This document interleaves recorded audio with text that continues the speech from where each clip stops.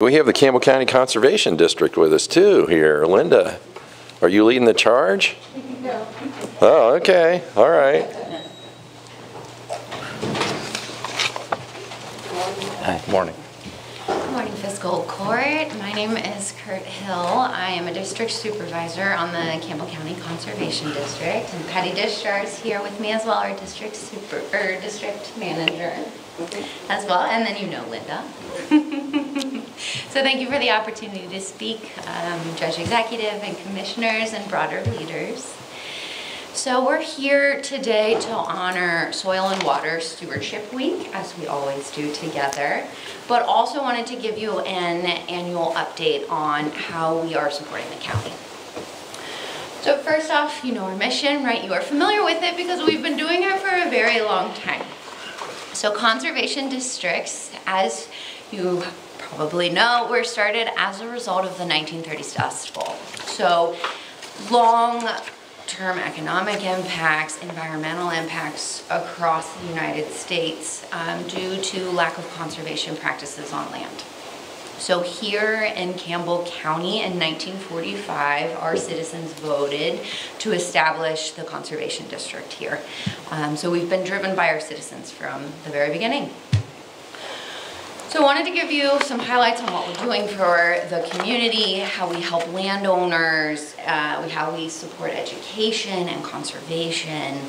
And you've seen some of these slides before, so what I'm going to do is speak to things that are new. So where you see asterisks are probably things I'll be highlighting so that you know how we're evolving to support our citizens. So first up, landowners. We support our professional farmers, right? But also people that just want to be good stewards of our land. So what you see here on the screen are some of our most popular programs. Recent updates, the dead animal removal program, we are now 100% funding for our farmers in Campbell County. It is, you know, a bad spot where an income producing animal that is very large dies, and so they're no longer to support the farm, and now you have an additional burden. So we are now supporting that at 100%. We've also updated what we used to call our non-traditional program, but now we're calling our supplemental agriculture program, and we've expanded opportunities for participation in that. And then we've also started a tree swap program. And essentially what this does is the Conservation District will fund 2 new kind of good-sized trees that are native trees in exchange for a landowner removing an invasive tree. 2 trees, 2 new trees. Okay, as far as education goes, in the last 2 years we've introduced an adult continuing education scholarship because staying up to date and learning what the new best practice is, you know, what current research is, does often cost money, right, to go to these classes and attend webinars. So we are now supporting that. And then we also want to help our teachers of our students, right, Campbell County's children. So we have a small program that we're getting the word out about in which the teacher that is like spending their own money to introduce concepts related to natural resource conservation can receive some support from us. And then we always do our art and writing contests. You might know that we also help to support our Envirothon team, and we have had some success in Campbell County. So 3 of the 4 Highlands High School Envirothon teams are going to state this year. So we are wishing them best of luck. Okay, events and programs. So we've recently updated our CAPE program, which is the County Agriculture Investment Program, to run annually. They used to do it every 2 years. So this is a change that's more work for us, but we feel like it's better for our professional farmers because when they have a need for their farm, they can put it in motion rather than waiting for a slower every 2-year cycle. In the last 2 years, we've introduced our spring and fall landowner expos. These are for all citizens, so farmers and, you know, it's a family-friendly event as well. And then for our landowners that just want to take good care of their land. So what's included? The spring expo, which is this Saturday. Family-friendly activities include an animal petting zoo, tractor races, learning to be a farmer for the day, and general education. And then in the fall, we have an open house event where we get all the organizations and resources to support our landowners in one room so they can do a one-stop shop and learn about the different programs that support them. Something new this year is called Raising Hope. This is an education program about farmer mental health stresses. We offered it in the fall, and it was for our citizens as well as emergency professionals in Campbell County. We covered basically how to help when farmers and their families are experiencing mental health stresses. And this is really aligned with what we're seeing in the state legislature as well. $1 million for this fiscal year was just allocated for programs related to rural mental health, suicide prevention, and farm safety. So it's exciting that we're aligning with the priorities of the state as well. And then finally, we believe in sharing our tools, and we have an equipment library. So we've always had a lime spreader in that library, but last year we purchased a Casco no-till seeder. So that has been added to our equipment library. We're getting the word out about that. And basically these tools are really expensive. You only use them a few times a year or when the need presents. So farmers can use this at an affordable rate and then plant their cover crops or plant their crops for the year. Okay, and then I want to quantify a little bit of the impact of these programs. So first off, who? There's about 500 farms in Campbell County, and in the last 6 years, we've lost almost 100 farms. The sales from Campbell County farms are half crop sales and half livestock sales. And then we are leaders in certain ways for the state, specifically Christmas trees and berry production. And then how we impact, if you're looking at our budget, you can see kind of at a high level how we support. So a little more than $90,000 is budgeted for technical and financial assistance. That's for professional farmers. And then we have another bucket that is about $90,000 as well. That is for education and outreach. That goes to our professional farmers, but also our students and families and landowners. One of the recent successes, though, required us spending no money, just getting creative. We did a no-spend marketing blitz to let our citizens know about the backyard conservation program that we offer, and we have recently seen an uptick in participation. So that's really exciting. I think we're going to repeat that for some of our tree programs coming up as well. And then fiscal court and the conservation district, of course, right? We have the same goal, supporting our citizens in Campbell County. So just wanted to take a minute to acknowledge that work and how much you are already doing for our citizens, and just to thank you and ask you, of course, to continue it. So thank you for supporting us through the millage tax. Critical input for our budget enables the work that we are doing. Also, please continue to loop us in. You already pull us in when you think we can help, and it means a lot to us, so please continue.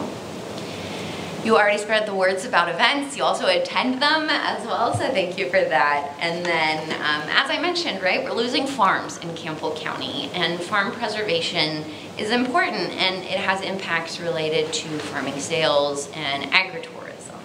So when it is a win for our county, please continue to advocate for farm preservation. And, you know, if families are concerned, please refer them to us so that we can help. So thank you for the time today. I wanted to highlight our Back Roads Farm Tour is coming up this summer on Saturday, July 20th. So always a good time, a great event for our families in the county, but also for our farmers. It does drive sales for them. So that wraps us up. That brings us back to Soil and Water Stewardship Week. Judge Executive Pendry, thanks for signing the proclamation for us. I've got it for you here, and I'm coming around to deliver it. Okay.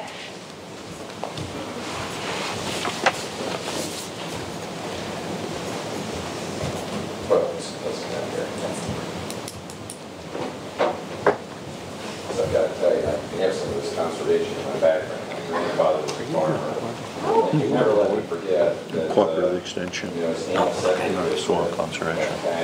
they're elected. Ground beef and grocery case seems to be. There's a lot that happened in the background to produce that. And, you know, there's an enormous agricultural output in our area. Everybody needs to be connected to the fundamentals of the facts on the ground that feed us.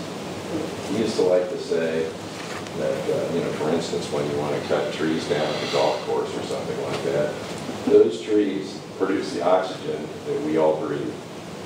And then he also used to say, all that stands between us and starvation is topsoil. So, just in case you're wondering. We don't have to quote that.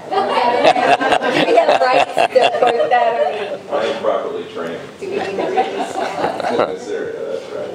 Okay, so this is our proclamation. I saw you get it in your hands over here, Soil and Water Stewardship Week. Whereas healthy, fertile soil and clean water is the lifeblood of nutrition and sustenance throughout the world, and soil conservation is a benefit to everyone. And whereas effective conservation practices ensure soil, water, animals, plants, and air can provide a rich standard of living, whereas our survival and continued production and access to quality food and water depend upon the robust management of diverse natural resources nationwide, and whereas stewardship calls upon every individual to help conserve these precious resources and ensure their prosperity for generations to come.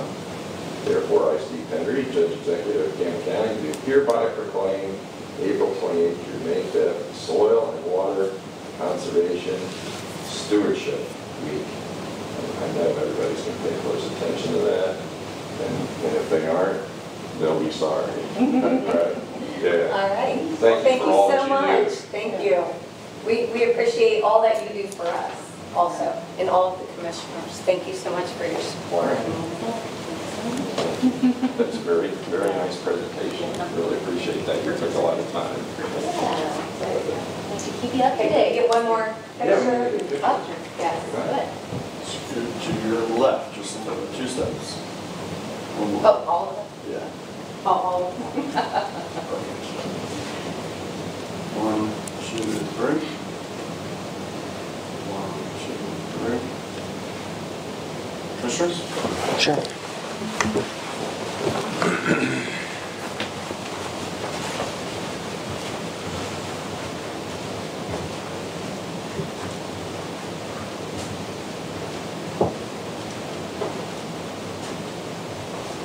All right. 1, 2, 3. Perfect. Good. Thank you. Thank you so much. Thank you. Thanks, ladies. Thank you so much. We didn't ask, did anyone have any questions? Thank you so much.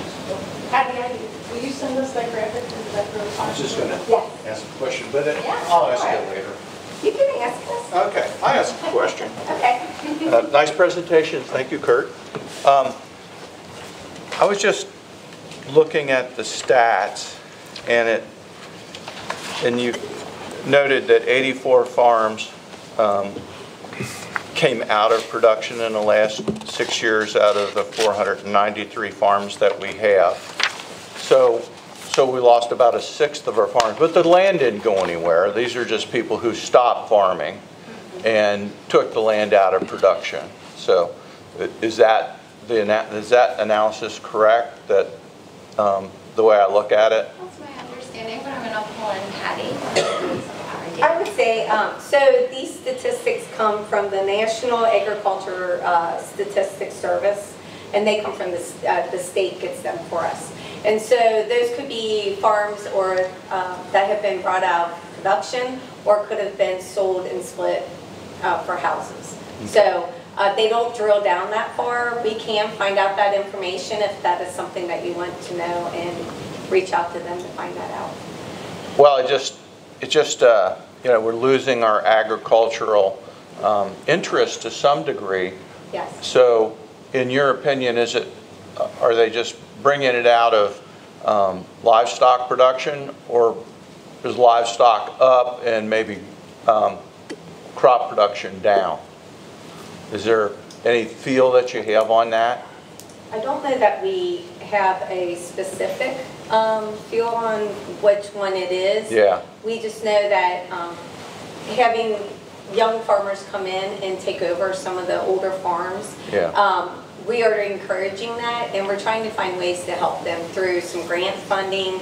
You know, it's a big capital that they have to put down to be able to purchase the land and buy the livestock or the equipment to be able to do that. So it's probably they've been taken out of production, and we're trying to help in different ways to encourage young farmers to be able to find a path.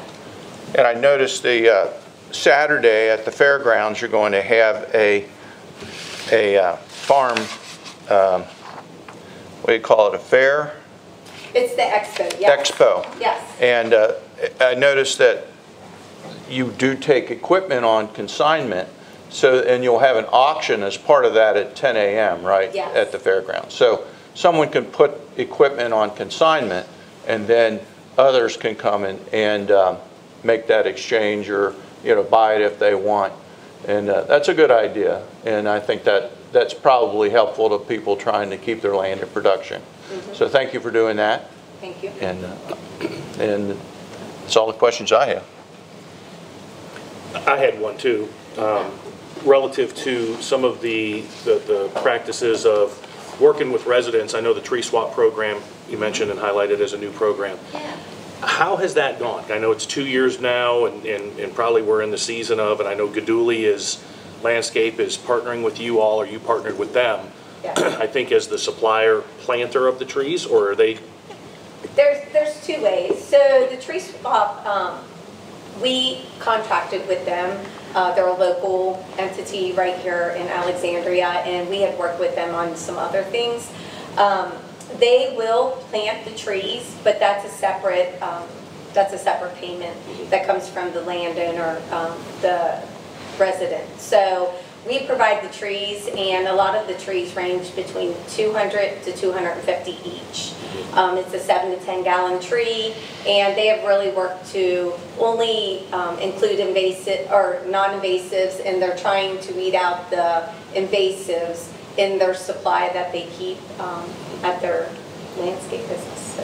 And so if a landowner removes honeysuckle, is that included in that? I know you're looking at the invasive pear trees. Yes. Things like that. Yes. If it's invasive and it's a bush or a tree, it can be replaced. Yeah. What a great program. I saw that and shared that with some folks in town that hopefully are utilizing that as well. Yes. We've had great response, and we've had some returning users. We have a couple that residents that have back their driveway, put numerous trees, and now they're trying to remove those and replace them with the non-invasive. So that's great. Yes. Anybody else with a question? Okay, thank you very much. Thank you. Really appreciate you being here and for what you do.